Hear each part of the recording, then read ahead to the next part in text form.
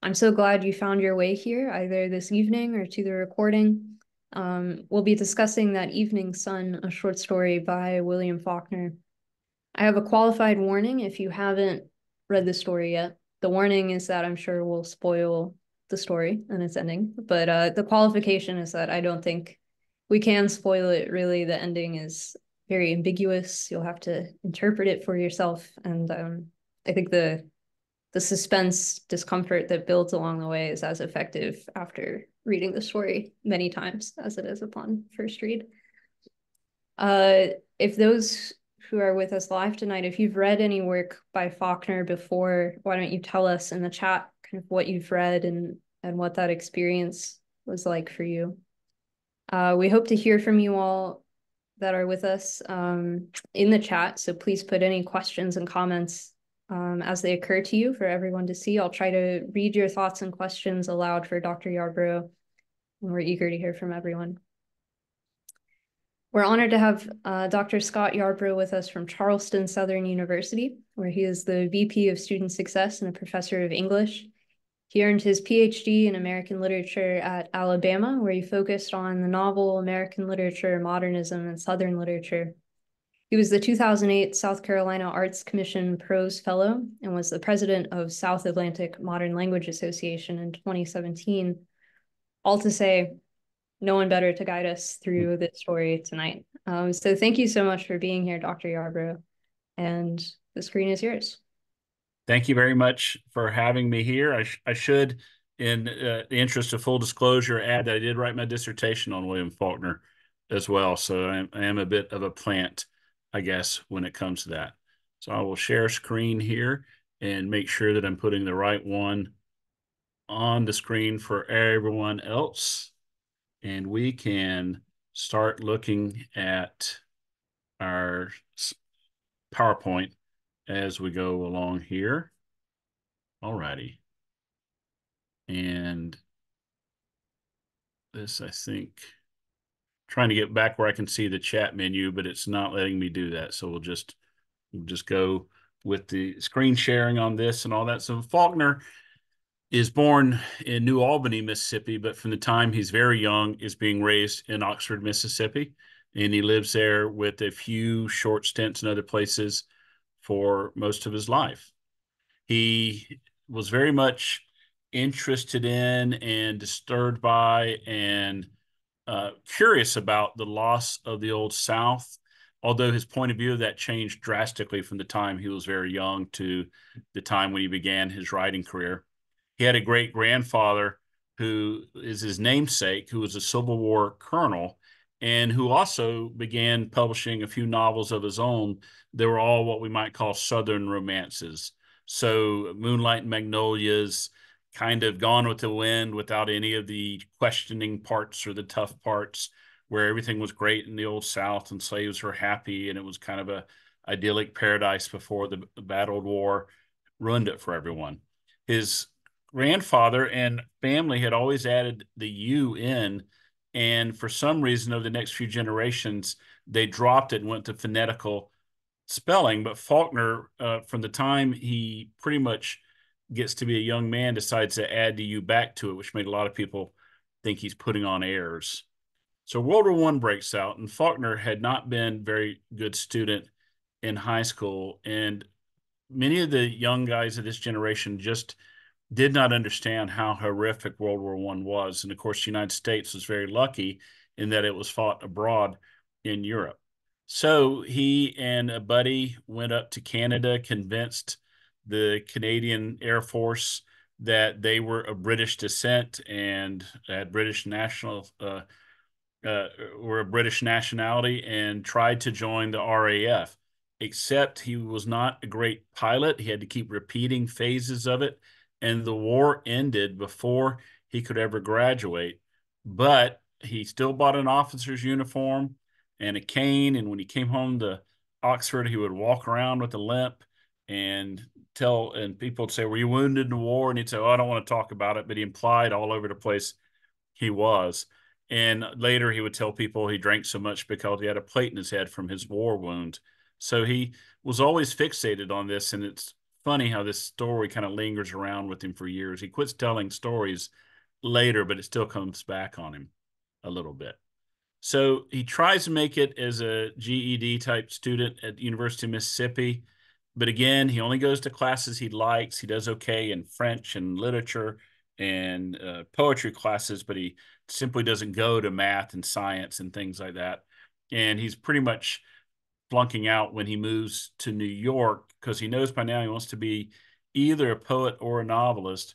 And New York seems to be one of those cities you move to when you're interested in that kind of thing. So he moves to New York, where he's very much known for not being a good clerk. And he would tell people, don't read that trashy book, read Dostoevsky or something like that. But when he later decides to move to New Orleans, what's important about that is that his boss from the bookstore in New York has married the now famous writer Sherwood Anderson.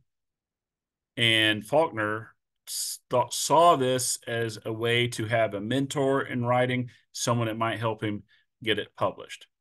Now, Anderson wasn't necessarily all that friendly to people, and it's really strange that although Anderson's star has dimmed, he is one of the main reasons the two most significant 20th century writers from an American standpoint, Ernest Hemingway and William Faulkner, he kind of helps both of them get a foot in the door. Both of them kind of would mess with him and break with him later. And part of it's because Anderson loved to lord it over them, and they didn't necessarily like it, but it still probably wasn't fair how they treated him. But Anderson did, even though he wouldn't read the books, he did show them to his publisher who published his books. Now, if you think about this first book, it's about a World War I pilot who loses his brother in the war, kind of has PTSD. It sounds a lot more like a Hemingway kind of novel. His next book, Mosquitoes, is about a houseboat that breaks down out on Lake Pontchartrain and all these people having romances and flings and breaking up with each other and having affairs. That sounds much more like a Fitzgerald novel. And neither one is really in Faulkner's writing what he's about. But Anderson gives him this advice of write about your people, where you come from, what you know. So in Faulkner's famous discussion of it, he calls it his own little postage stamp of native soil. He'd write about that instead. Now, I usually won't read everything I've put on these slides since most of you know how to read for yourself and can always go back to it if you need to. But so he invents the fictional county of Yoknapatawpha County, and it's based on the real Mississippi County, Lafayette County. Most parts of the U.S., we might say Lafayette, based on George Washington's buddy, the French general who came and helped out so much, the Marquis de Lafayette. But in Mississippi, in that part, they call it Lafayette County. And the county seat of Jefferson is based on the town of Oxford, Mississippi. Now, he adds Oxford and Lafayette County be other places when he writes the stories. But most of what he wrote from here on out is all set in this one county. And characters over these many novels interact with each other. They're portrayed one way in one book and from a different point of view, portrayed another way in another book. And it has there's an amazing interwoven created world here, if you will. You think about how much we talk about Tolkien or other fantasy writers and how they create their own world. And of course, Faulkner's drawing from real life in a way, and that this is very much like the Mississippi he knows. But it's an amazing construct that he uses here for his fiction, and it has a lot of influence on other writers to come. This time period from 1929 to 1942 is more or less unheralded in literature since the days of the English Renaissance. So Shakespeare does something like this. It's hard to think who else matches this output in that short period for sheer quality. So I don't know if it shows up that well in the slide, but Sound and Fury, As I Lay Dying, Sanctuary, Light in August, Absalom, Absalom, The Hamlet, and Go Down Moses are all bold because those are kind of greatest hits in a way, great, amazing novels. That's an amazing career by itself, and he still has another 20 years left in him at this point. And it's just early on, of course, he's turning out these incredible books, getting amazing reviews in great magazines, but no one's really buying them. So he's very much seen as a writer's writer, and the critics love him, but readers find him challenging and difficult. So to make money, he goes to Hollywood. And out there, he participates as a script doctor and a co-writer on with for my argument, one of the greatest directors of the 30s and 40s, so what we call the classic age of Hollywood, and that's Howard Hawks. So he works on The Have and Have Not. It's a famous Bogart and Bacall, and the lines, "You know how to whistle, don't you just put your lips together and blow." Well, that's not in the Hemingway novel. This has very little to do with the Hemingway novel. It is instead something that Faulkner and his co-writer, Lee Brackett, who would later go on to be a co-writer on The Empire Strikes Back, by the way, if you like the kind of uh, great sardonic back and forth you see of Bogart and Bacall, you see later of Han Solo and Princess Leia, and she's your through line there. He works on the great mystery film, The Big Sleep, classic noir based on Chandler. But he wasn't happy out there, but it did pay the bills. And it also kind of took the reins off in terms of drinking and things like that. So he's ignored until, in fact, when The Portable Faulkner is published, which is kind of a series of excerpts and short stories in 46 by famous editor Malcolm Cowley, only his kind of crime novel still in print. But 1949, he wins the Nobel Prize. So everyone else in Europe, if not the United States, is paying attention to him. And this makes him more of a household name. People start paying attention. All the books go back in print. And you see his poetic style here. This is widely seen as the greatest Nobel Prize acceptance speech ever. And he was kind of sick when he gave it. They couldn't hear him that well. It wasn't a big deal the night of. When the speech was published in the newspapers, it became a worldwide sensation and was republished everywhere. But we hear that when the last ding dong of doom is clanged and faded from the last worthless rock hanging tideless in the last red and dying evening, even then there'll be one more sound, that of his puny and exhaustible voice still talking. I refuse to accept this. I believe man will not merely endure, he will prevail. And there's more of it here. And he talks about the goal of the poet, which is to say a writer who's writing for art rather than commerce, need not merely the record of man, it can be one of the props to pillars to help him endure and prevail. So it'd be well worth your trouble looking up sometime to just see what Faulkner's about there. So what does he write about? Well, he writes about how, particularly in the South, we're like the ghost in Scrooge, Marley. We carry the chains we wore in life around with us. We drag the chains of the past with us in the South for so long, both from the standpoint of the people who over romanticized the past, the people who were so angry at the crime and horror done to them, say descendants of slaves in the past, and who can't let it go, the people who feel shame and anger and guilt over what happened. We drag our past around with us. He writes about this famous quote that was quoted by both the Obama campaign and the McCain campaign in 2008, I guess it was, when they're running against each other. The past is never dead. It's not even past. Then one of his other most famous quotes, when we think of a young man of a certain sensitivity, of a certain willingness to be worldly, to understand things from different perspectives, how would he feel about everything going on in Mississippi in the 1920s and 30s?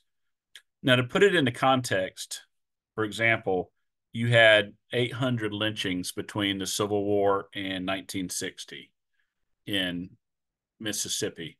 So there is occasionally people think maybe the lynching thing's been overreported or people make a bigger deal of it than it is. You really can't do that where Mississippi is concerned. It really was a pretty bad situation. So how would you feel about that? Where on the one hand, you're this amazing artist.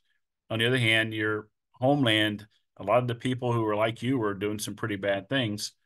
So we have his character, Quentin Compson, the college student version of the boy who tells this story. I don't hate it, Quentin said quickly at once, immediately. I don't hate it. I don't hate it, he thought, panting in the cold air, the iron New England dark. I don't hate it. I don't hate it. From Absalom. So clearly he doesn't hate it, but clearly part of him kind of does. And in that constant tension and stress between those 2 points of view is where Faulkner's characters often live. And he writes about race, so much so that Richard Wright, a Black American writer, said Faulkner's our most important Black writer we've had. Now, what's interesting about that is Wright was black, but Faulkner, as you see from the pictures, is a white guy. But what Richard Wright means is he deals with matters of race very straightforwardly without prettying up one side or the other, without angelizing one side and demonizing the other. But he uses real characters and real conflicts. So when the men that have different blood in them stop hating one another, from the wonderful novel Light in August. Now, part of this does mean, as he deals realistically about race in the South in stories that are mostly set from around the time of the Civil War, and in some cases a little bit before the Civil War, up through things set during his contemporary age. And so I think the latest of his stories is probably set in the 50s, chronologically set in the 50s in his novels, is he does have those characters speak realistically, and they will use racially pejorative language, as people did and in some cases still do. I would argue that although it's regrettable, at the same time, how do you realistically deal with place and issues of these times and circumstances if you don't have people speak the way they did? He never again romanticizes or demonizes people due to their race, but he has full-fledged, fully rounded characters in those cases instead. So in terms of his style, he's what we call a high modernist, and that means a lot of his writing is very dense, very complicated. He's influenced by James Joyce. He is doing a lot of the same things Virginia Woolf does. She's not too far ahead of him when she starts publishing, but I think she probably has a little influence on him too. So he uses stream of consciousness, complex use of symbols, those things. He didn't follow the kind of modernist themes of everything now is falling apart and the world's ending, and we have superstition instead of faith and lust instead of love, those kind of things that show up in Hemingway, Fitzgerald, T.S. Eliot. His themes are his own, and they're about the South, particularly, as we talked about. But stylistically, he's very much that high modernist. And you see it in that poetic, discursive voice. And by discursive, I mean, he'll, in a few cases, have a sentence which runs on, and it's not a run-on sentence, it's grammatically correct, but it will go for many pages. And often you'll have a full page that maybe is a sentence or two. And that's just part of the complex modernist style, that you compose something dense and really pressurized, if you will, and it pulls the reader in and makes them work at it, and they get more out of it that way. So this might be, well, I'll do this page, and then maybe we can pause for questions. Like so many other people who came of age during the World War I era and who lived through Prohibition, he was had serious alcoholism problems. So that he joins the club of John Steinbeck, Ernest Hemingway, Scott Fitzgerald, Zora Neale Hurston, Margaret Mitchell, so many of the writers who all came of age at this time. There was just somehow Prohibition, the combination of World War I, which leads into the 20s, which leads into Depression, combined with Prohibition, creates a rampant alcoholism epidemic.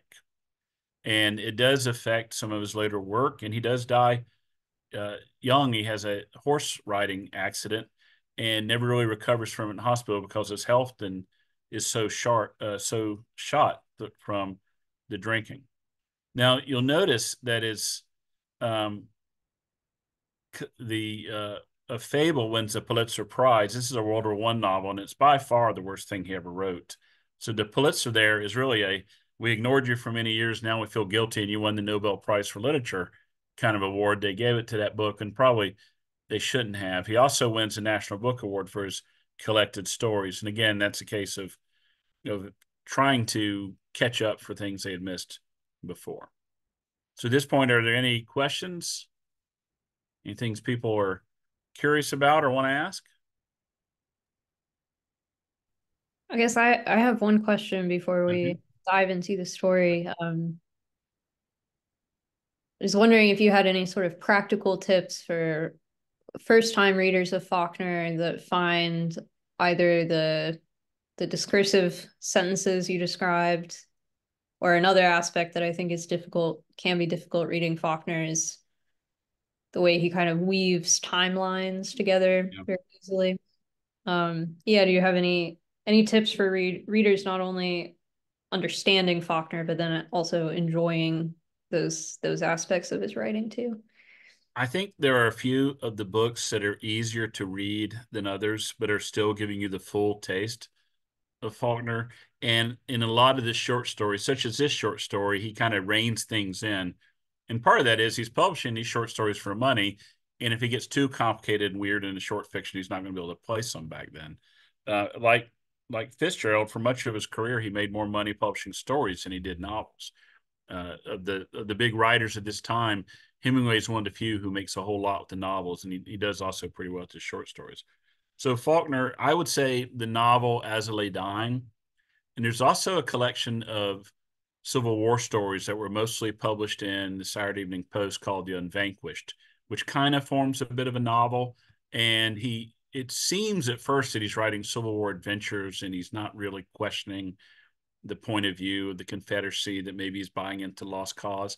But if you stick it through to the end, he turns all that upside down by the end of the book. And it's really beautifully written in places. And it's just a really smart book, particularly the last novella that kind of ends it. So I would definitely recommend As I Lay Dying as a great starting place. And that's a story told from something like 19 different points of view. You do kind of have one main character, but it jumps back and forth, but it's all first person. So you don't lose track of who's who. And the writing is never dense. The words are kind of spread out more on the page because it's all told from these small time Mississippi farmers' points of view, and about a family trying to decide how they're going to bury the matriarch who's passed away. So those are great starting places, I think. All right, That's let me move us on into That Evening Sun here.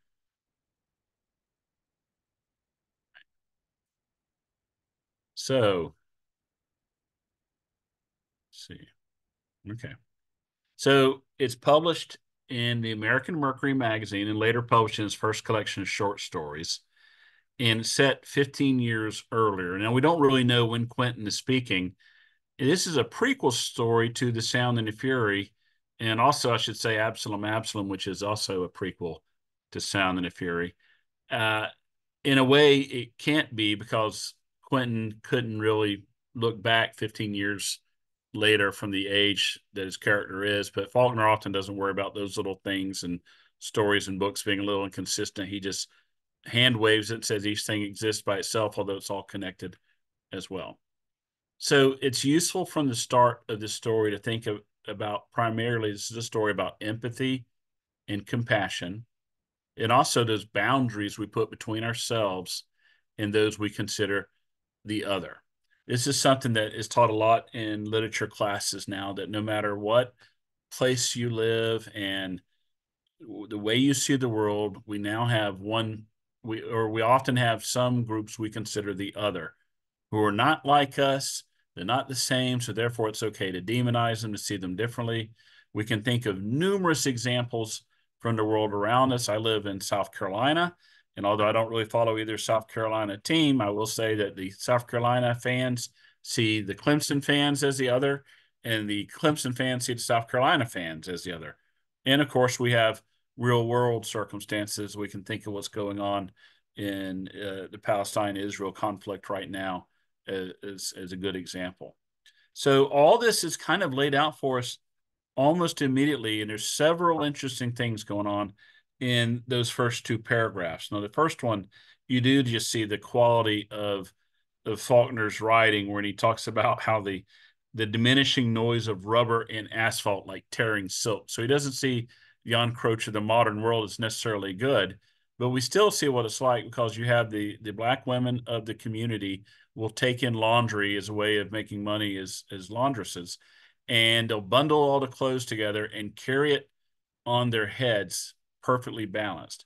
Now, he seems to be referring to a couple of different things here. There was a famous writer, Rudyard Kipling, and talking about the connection between the British colonies mostly in India, but also in parts of Africa and the New World as well, had a thing they called the white man's burden. And the white man's burden meant that if you were going to more or less lord it over people like the Indians or African Americans or whomever, it was your burden to lift them up and educate them and help them achieve a place of equality. But by the time Faulkner's writing in the South, that term had become more racist, and it was more about how white Southern racists felt that the black people were a burden on the community and hurt the community. So he's kind of toying with that idea. And of course, what he's showing is the person who carries the burden are the black people, the people who are carrying the burden, particularly this one black woman who's so disenfranchised in every way you can imagine that she feels utterly powerless. We notice from the very start we have a distinction between it's a white house with a black washpot next to the cabin door. So we have that distinction between white and black. We have the notion of this burden showing up here from the very beginning of the story. Now we know that she has, he's kind of referred to as her man and her husband a couple of times in here, and he's referred to as Jesus. Now I did have a student one time who told me, my teacher said, my student told me that whenever it's not our Lord, we say Jesus.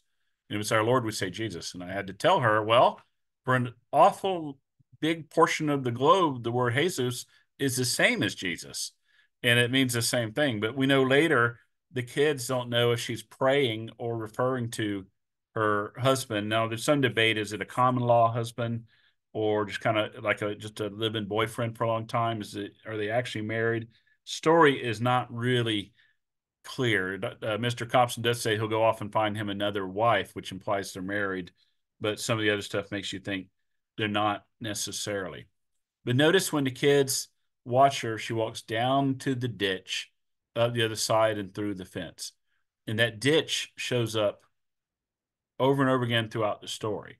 We see that it's a boundary, it's a border, it's a place that crossing over it means you're going to a new place. It's like they each have their location. They both have these areas where they stay connected, where they stay put. So she belongs down in Negro Hollow in her house, and the Compsons belong in the big house up the lane. They are people who employ servants. Nancy and Dilsey. Dilsey's a character from Sound and the Fury.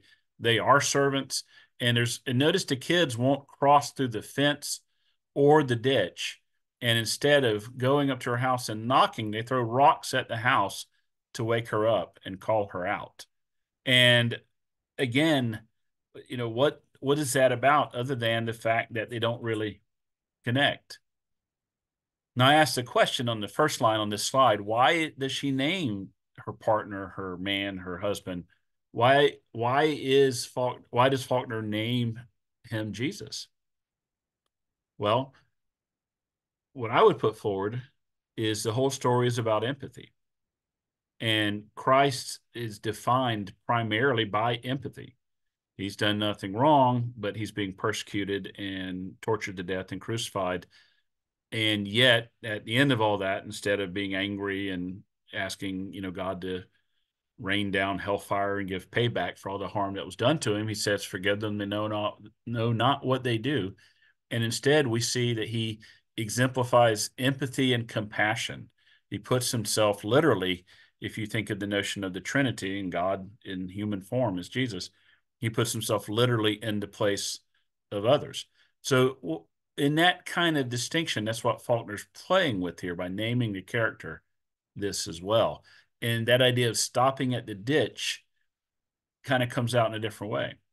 Now, we notice that the child, Jason, in the story, he is the villain in Sound and the Fury, or in part of Sound and the Fury.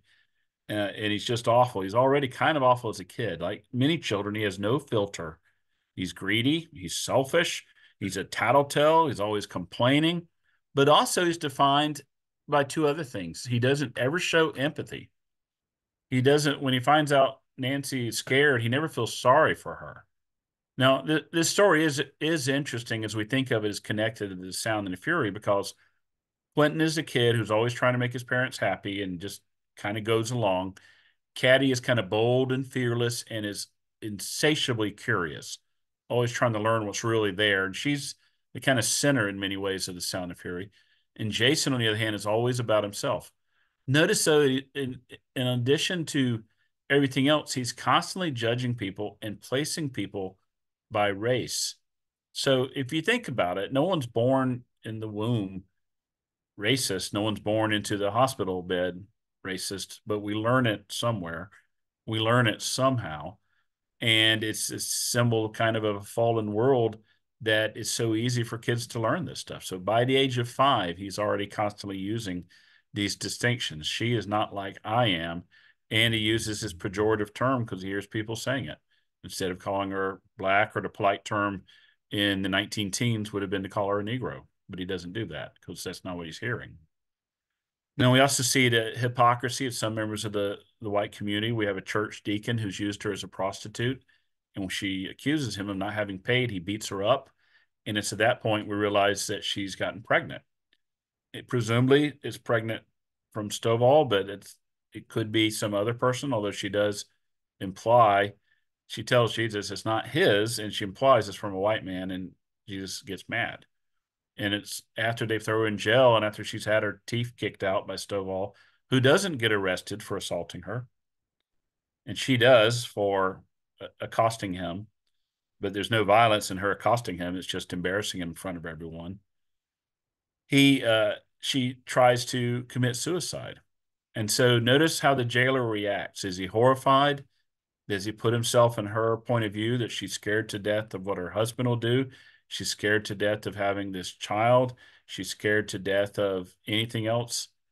The jailer just says, well, it's cocaine and not whiskey, because no N-word would try to commit suicide unless it's full of cocaine, because N-word full of cocaine wasn't an N-word any longer. There's an utter inability to use compassion or empathy, relying instead on his point of view that he already had, that he's prejudged.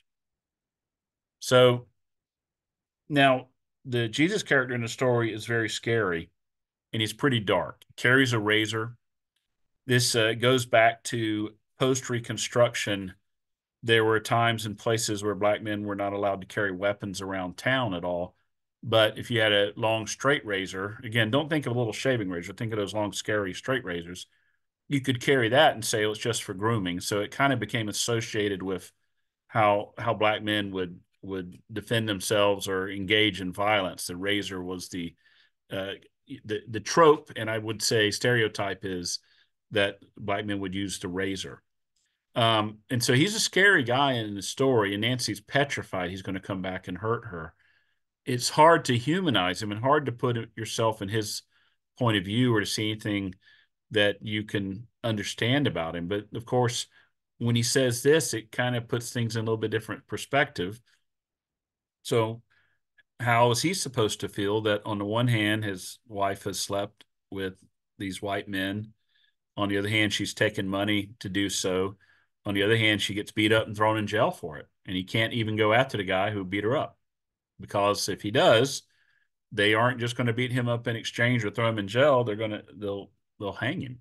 They may hang him legally through the court system, and they may hang him with the lynching, but he would be killed for it probably. So his response: I can't hang around white man's kitchen. White man can hang around mine. White man can come in my house. I can't stop him. And white man want to come in my house. I ain't got no house. I can't stop him. He can't kick me out in it. He can't do that.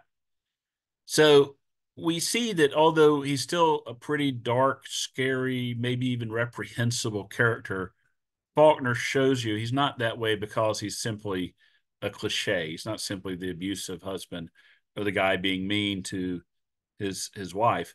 We see that there's an actual legitimate reason he constructs these ways. Again, it doesn't justify how far he seems to be willing to go, but it does help us understand him. We have any questions at this point, or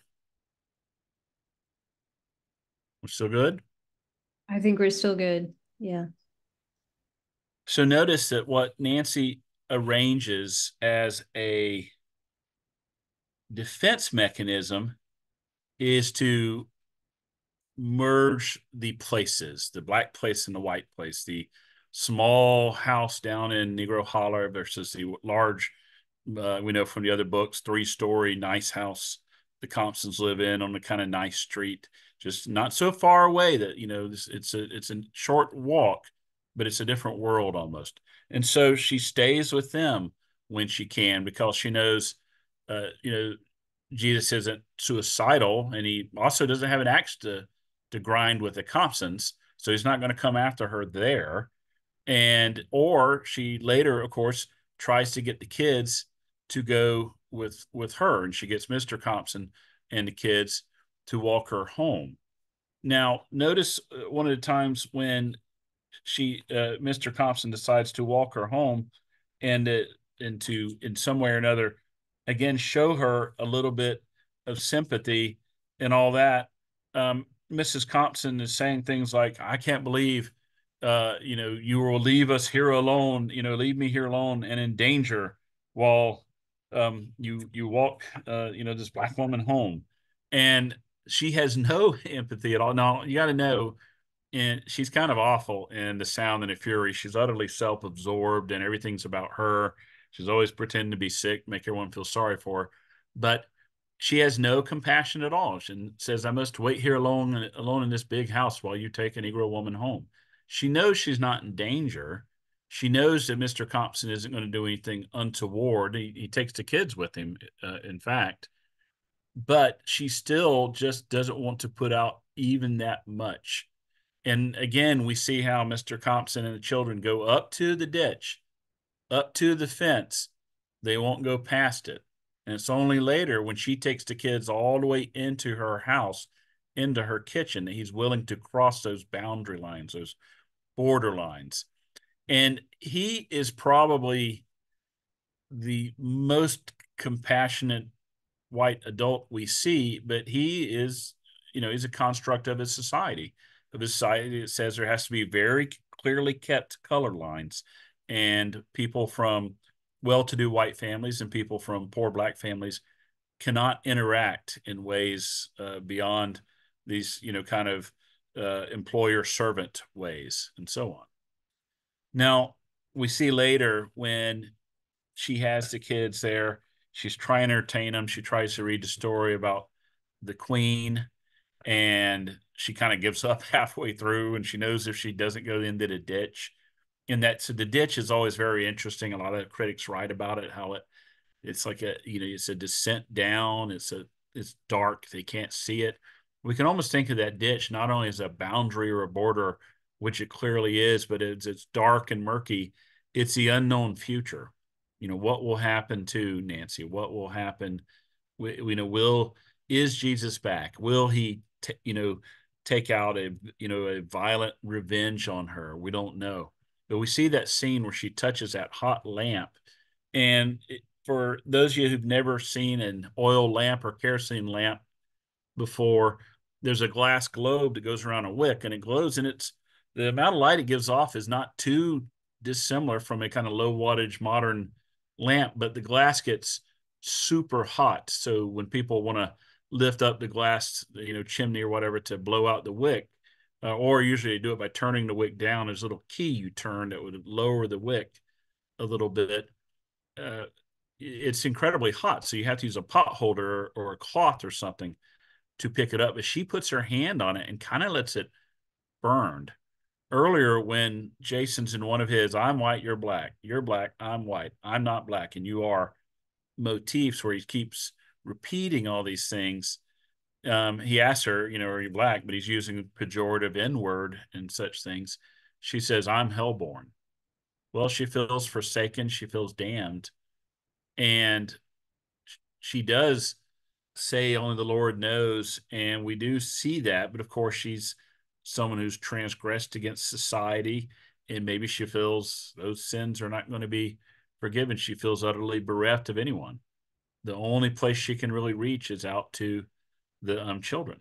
Even her mother-in-law is not that willing to help at this point. She seems to be disavowing the Jesus character for being too violent. So he does go back to get the kids, but Mr. Compson does not bring her back to his house.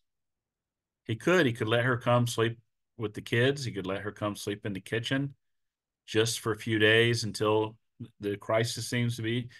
So is he just not taking? He says a number of times when she's really scared, he says nonsense. He's not taking it that seriously. So is that showing a lack of empathy? Is it showing a lack of taking her seriously? Is all of the above? I think so. I think he's compassionate to a certain point, but not compassionate enough to challenge the rules laid down by society. Probably something you guys may have had a chance to study before or read before might be The Adventures of Huckleberry Finn. And what stands out about that book is that Huck Finn is willing to break free of society by the end and help his friend Jim, the runaway slave. But of course, it's easier for Huck to do so because he's already mostly outside of society. He's a mostly orphaned, redneck river rat kid. There's very little schooling, very little churching. He's already outside society. So breaking away from society is not that hard. Mr. Compson is a kind of pillar of society. He's an attorney, from Sound and the Fury. He's college educated, all those things. As a pillar of society, it's much harder for him to break away, and he fails to do it. The weirdest thing about the story for everyone is the plot is unresolved. Does he come back and harm her or not? Is she going to be safe or not? We never know. But the thematic arc of the story does complete. The children don't learn how to act. They don't learn instead how to see her. They don't learn. I wrote here in a slide, don't learn manners. What I meant to write, it's weird how that came out. Certainly Jason never learns manners. It should have been do not learn empathy. Don't learn to show her compassion. They're not required to because she's other than them. She's not like them. And so they will carry these burdens, the sins of their family forward in a way by being another generation to kind of perpetuate these boundaries and borders and ways of kind of seeing, Nancy not as someone to show compassion to and empathy for, but someone to kind of judge and think, well, she shouldn't have been fooling around if she didn't want to make him mad, which is what Mr. Compson says at some point. So, all right, let me stop sharing here. And I think we're back.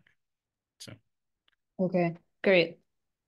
I think I'd like to start by revisiting the naming of the character Jesus again. So it makes sense. It definitely establishes the theme of empathy, like you're talking about.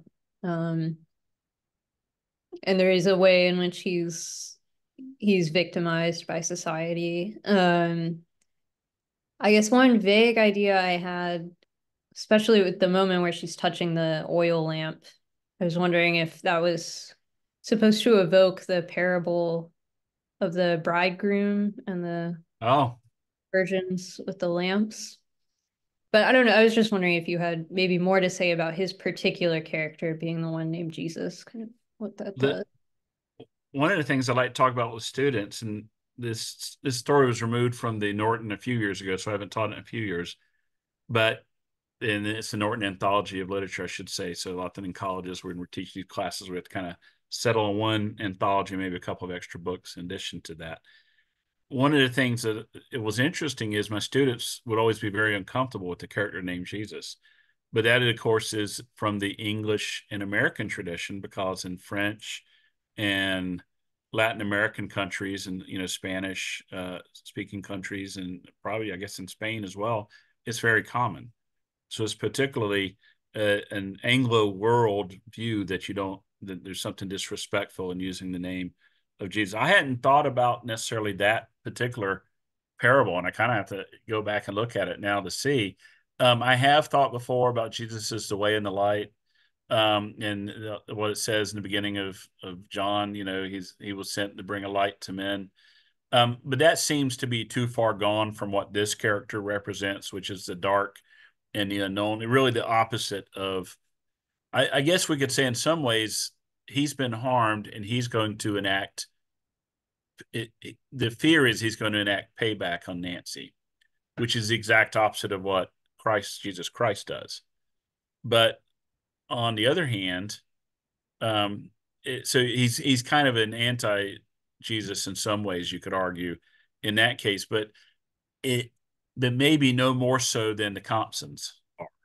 Mm-hmm. He's going to do more deliberate violence, but on the other hand, they've had no harm done to them, and they're not willing to just step a little further. He doesn't go talk to the police for her.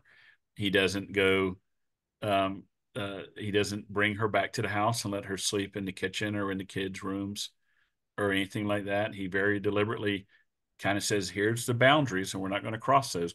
Society has laid those down. So Mhm. to me, it kind of just shows all these people would have been church going people who consider themselves Christians, but how deep into them does that really go? Yeah, definitely. Yeah, if he has a sort of resemblance to Christ, it seems like it would be the Jesus of like the second coming, maybe a more wrathful version. And there's A wrathful version. And of course, there's nothing in the story that would make us think he's supposed to be any kind of literal embodiment of Christ reborn or anything. It's not like, say, The Road in McCarthy, where the child maybe is supposed to be the new Messiah or something like that. But here in this case, it's clearly just meant to evoke an idea for us one way or the other. And I think that's what it does. And we see, of course, one of the things that's a little fascinating with the story is the children have no idea what's going on ever. And so we see in their kind of ignorance of what's happening, that's one of the boundaries or borders between them and Nancy, because you have 9, 7, and 5-year-old. And Caddy's, so the discussion about the watermelon and the vine and all that seems pretty clear cut to us. Caddy has no idea what they're going on about. They can't really figure out why Jesus would want to hurt her or be mad at her, because they don't understand what happened to her with Stovall and perhaps other men. They don't understand that she's been in jail. All the things have been kept. I do find it interesting that although she has been, um, she got beaten up down in town and thrown in jail, and they know about it, that at the same time, Mr. Compson doesn't really mind. The Compsons don't mind her coming in as a substitute cook when Dilsey's sick. And it seems to imply that they think, well, that's just the kind of problems that they're going to get up to down in the quarters, and we just don't worry about it too much unless it comes and impacts our life. Mhm. I had a question about Quentin, so the narrator and the 9-year-old. In the very last section, kind of the younger two are having their own conversation, and Quentin asks his father, "Who will do our washing now?" And I wasn't sure reading that what Quentin at this point thinks is happening. Does he think that she's going to die, or that she's not kind of hireable anymore for them, or That's a really great question. Natalie, I have taught this story a lot. I've read it, I don't know how many times. And today, rereading it to prepare for tonight was the first time that line really stood out to me. So I thought the same thing. It seems to imply that Quentin's old enough to realize she's really in a dangerous position and may end up being killed, and he can understand that about her and think, of course, he doesn't think how horrible for her. He thinks, who's going to wash the clothes? So there's still, even if he is that smart that he's figured it out, then there's even a more deplorable, lack of empathy. On the other hand, if it's more we've transgressed and the rules have been broken, we went to her house when we shouldn't have, and you had to come get us back. It may well be thinking, well, they won't let her come do the washing anymore. The father said she couldn't come with us, so maybe he's thinking of that. But I think that first reading that you brought up, I think is probably the right one. And it's fascinating to think he sees that, and yet at the same time, he's not willing to say to his father, we've got to help, or how horrible, but instead, well, who's going to do the wash? Just a practical matter. So,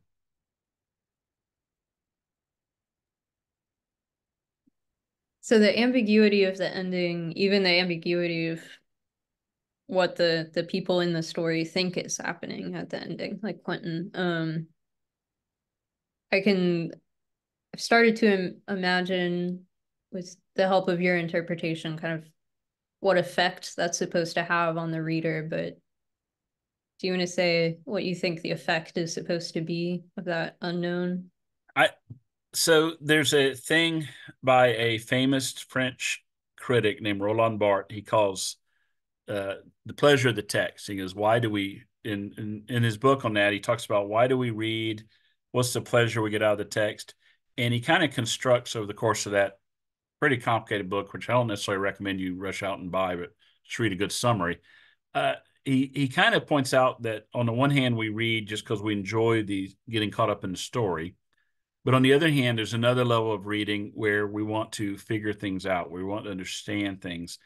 And he isn't talking about, say, an Agatha Christie or Sherlock Holmes story, solving a puzzle or mystery. He's really talking about the the actual themes and subtext and those complex layerings that we're guided to through use of symbol. We're guided to through complex things happening in the narrative, through characters gesturing toward them. And it's working that stuff out as you become a more sophisticated reader that provides us pleasure. And so I think with Faulkner, he's setting us up to have a pretty straightforward crime story, right? And not so straightforward that it starts with Nancy's murder and then we go back and find the Jesus character and fill in all the data. So it's not written in that kind of way, and not even so straightforward as to have some kind of denouement or final resolution that shows what's happened, but rather he sets us up for that. And so when it doesn't deliver, our immediate question is, well, why? So, and you had not seen my PowerPoint all the way through, so I was pleased that you brought that up as one of the things that you were curious about, how, the warning you gave to people that the story is not entirely resolved, because that is something, of course, that I addressed here in the PowerPoint.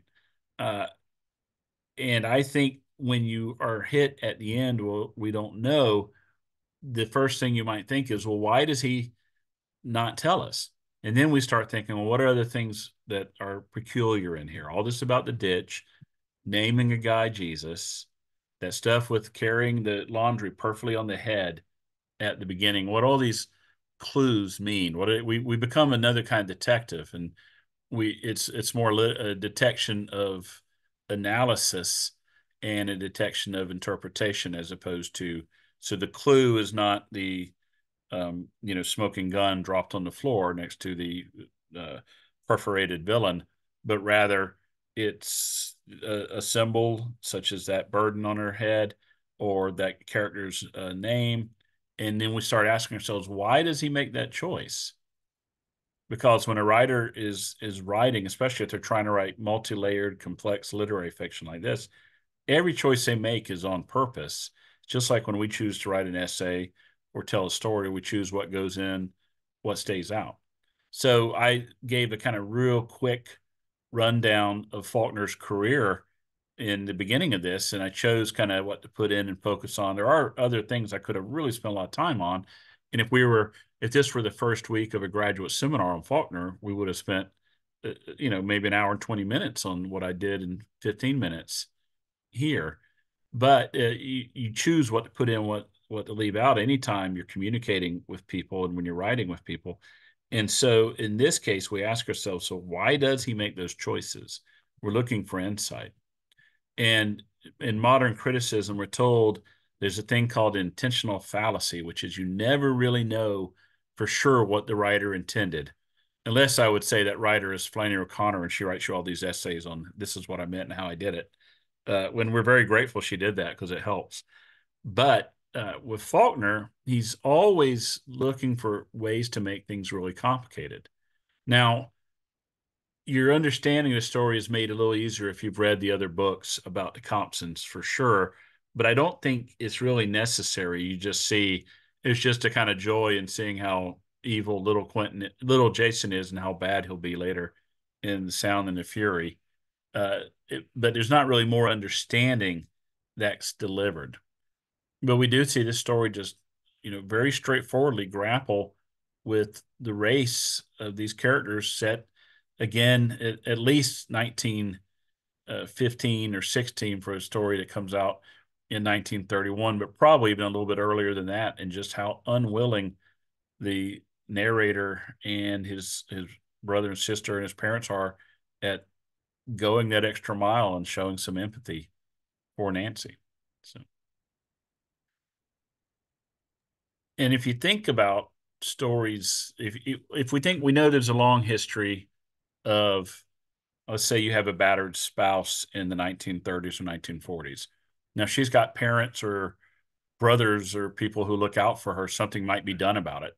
But we also know how often law enforcement didn't take it seriously, weren't concerned about it. Domestic abuse was not real crime in their point of view. And that often sounds crazy to modern listeners, but it really was a problem, especially in rural communities.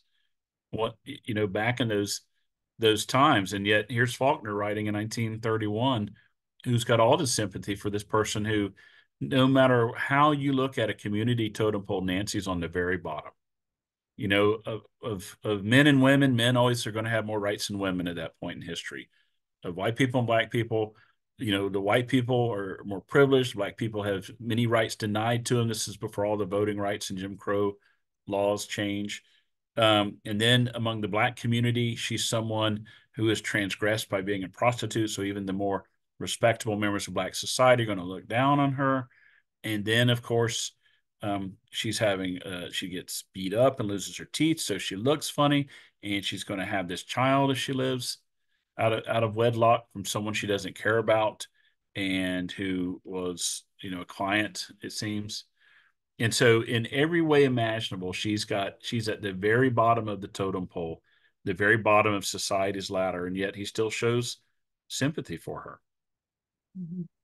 And that's something fascinating about Faulkner. I don't think any of his peers were capable of this, including writers like Richard Wright. So. Yeah. I have so many more questions about the details of the story. I wish we had another hour. Um, I guess since we just have a couple minutes, maybe I'll ask you, what questions does this story leave you with, if there are any? Maybe just question to leave the readers with. Well, for the readers, I guess the first thing I would say is, if you are interested in how this story kind of sets you up for one story and then it swerves into another kind, you might enjoy the other very commonly reproduced story that is also about the South trying to let go of the past, which is A Rose for Emily. And again, there's kind of a dark twist that makes the story very notorious there. And maybe just ask yourself, when you're reading a regular mystery, does it do other things as well? So if you compare what Dorothy Sayers does to what Agatha Christie does, Agatha Christie doesn't ever really question the English class system. She's pretty happy dealing with mostly the upper classes. You never really see the servants or the gardener become more heroic. And that's very much a British point of view. American detectives are the opposite of that. They're challenging the system, they're challenging authority, and that's very much American. For this story, though, and for Faulkner, I would say, the other thing I should say is he did write a collection of straight mystery stories that are not that complicated. There's like one really complicated story in them. The rest of them are real straightforward. They're all collected in a publication called Knight's Gambit. But the other thing I think I would ask myself here is just, why tell it through the children's points of view instead of third person? What does that accomplish? Why the emphasis on the ditch, as we talked about, that use of the name, and also why choose this, Nancy to make his character, who again is at the bottom of every way people would rank each other, and what does he accomplish with that? So. Okay, well, we're on the hour. That's a great place to end. Thank you so much. You've been so generous with your time and your thoughts. Well, thank you. I appreciate it, and I hope our people watching tonight, and maybe the ones who watch it later, learn a little something, and I hope they enjoyed it. So, Great. it's very Thank you nice. so much, and thanks to Charleston Southern for sponsoring this event. Good night, everyone. Thank you.